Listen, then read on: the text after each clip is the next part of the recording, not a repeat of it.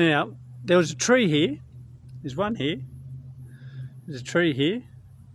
Down the bottom here, there's a hole. There are holes disappearing into the ground. Over the side there, here.